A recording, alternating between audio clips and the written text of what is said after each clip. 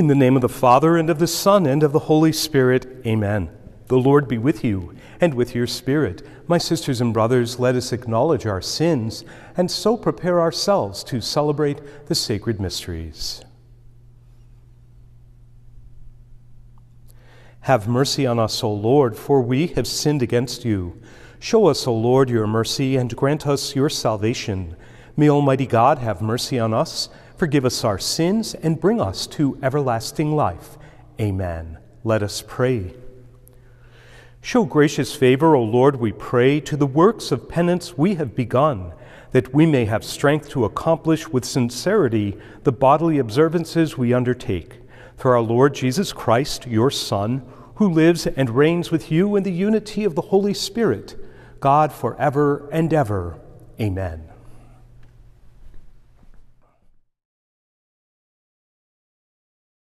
A reading from the book of the prophet Isaiah. Thus says the Lord God, cry out full-throated and unsparingly. Lift up your voice like a trumpet blast. Tell my people their wickedness and the house of Jacob their sins. They seek me day after day and desire to know my ways. Like a nation that has done what is just and not abandoned the law of their God. They ask me to declare what is due them, pleased to gain access to God. Why do we fast and you do not see it, afflict ourselves and you take no note of it? Lo, on your fast day you carry your own pursuits and drive all your laborers. Yes, your fast ends in quarreling and fighting, striking with wicked claw. Would that today you might fast, so as to make your voice heard on high. Is this the manner of fasting I wish, of keeping a day of penance? That a man bow his head like a reed and lie in sackcloth and ashes? Do you call this a fast, a day acceptable to the Lord? Rather, this is the fasting that I wish, releasing those bound unjustly, untying the thongs of the yoke, setting free the oppressed, breaking every yoke, sharing your bread with the hungry, sheltering the oppressed and the homeless, clothing the naked when you see them, in not turning your back on your own. Then your light shall break forth like the dawn, and your wound shall quickly be healed. Your vindication shall go before you, and the glory of the Lord shall be your rear guard. Then you shall call, and the Lord will answer. You shall cry for help, and he will say, Here I am. The word of the Lord. Thanks be to God. A heart contrite and humbled, O God, you will not spurn. A heart contrite and humbled, O God, you will not spurn. Have mercy on me, O God, in your goodness. In the greatness of your compassion, wipe out my offense. Thoroughly wash me from my guilt, and of my sin cleanse me. A heart contrite and humbled, O God, you will not spurn. For I acknowledge my offense, and my sin is before me always. Against you only have I sinned and done what is evil in your sight. A heart contrite and humbled, O God, you will not spurn. For you are not pleased with sacrifices. Should I offer a burnt offering, you would not accept it. My sacrifice, O God, is a contrite spirit. A heart contrite and humbled, O God, you will not spurn. A heart contrite and humbled, O God, you will not spurn.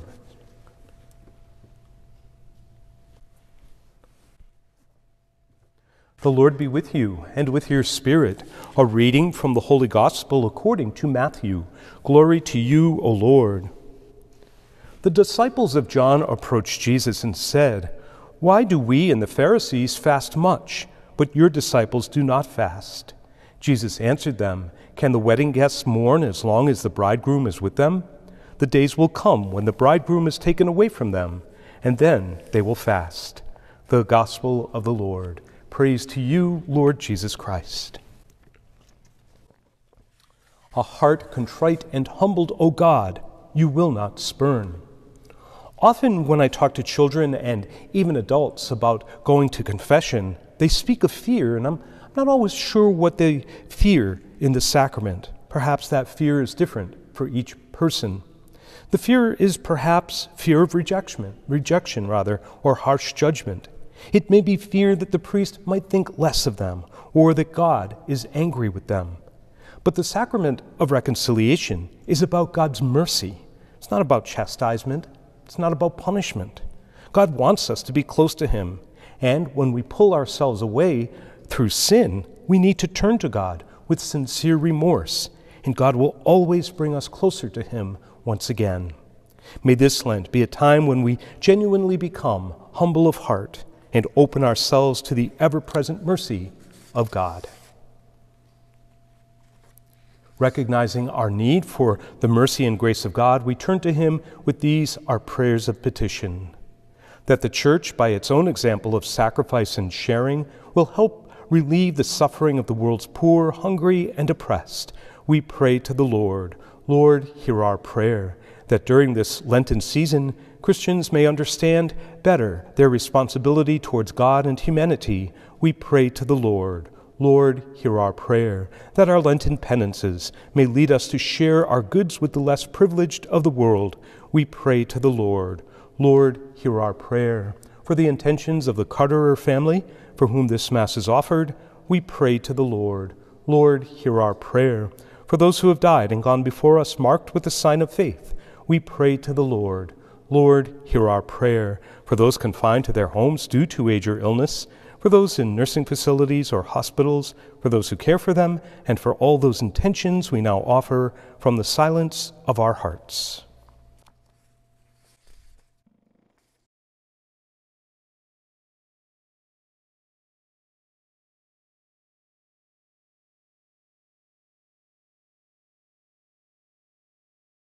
For these we pray to the Lord. Lord, hear our prayer. God, our loving Father, we ask you to hear the prayers we bring before you this day and to answer them according to your most holy will, for we make them through Christ our Lord. Amen.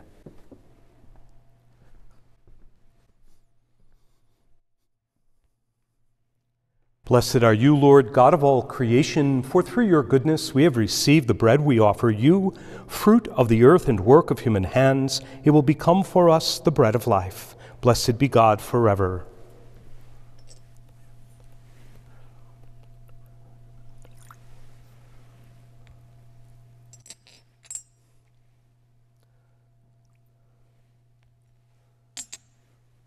Blessed are you, Lord, God of all creation, for through your goodness we have received the wine we offer you, fruit of the vine and work of human hands. It will become our spiritual drink. Blessed be God forever.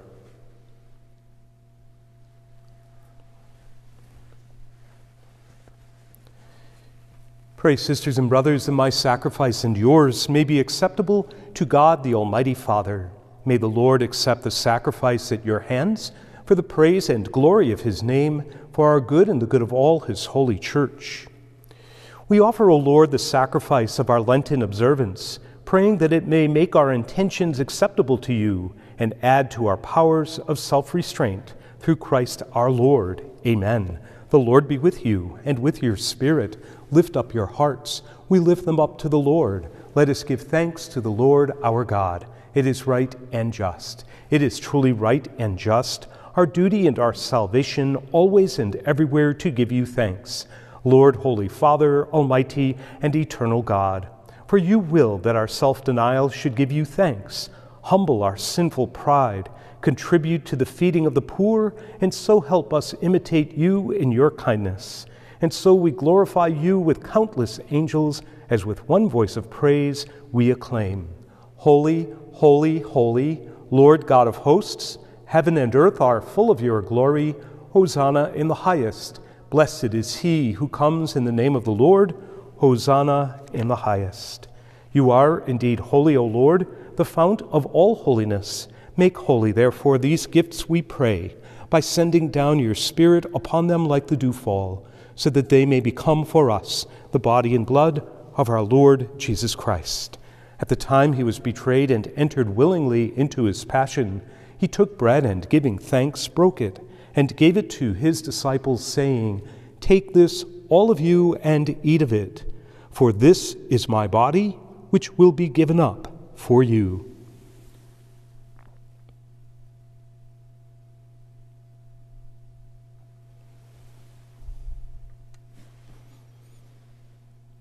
In a similar way, when supper was ended, he took the chalice, and once more giving thanks, he gave it to his disciples, saying, "Take this, all of you, and drink from it, for this is the chalice of my blood, the blood of the new and eternal covenant, which will be poured out for you and for many for the forgiveness of sins. Do this in memory of me."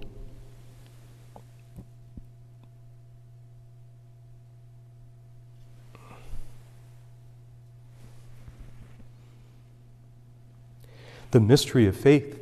When we eat this bread and drink this cup, we proclaim your death, O Lord, until you come again.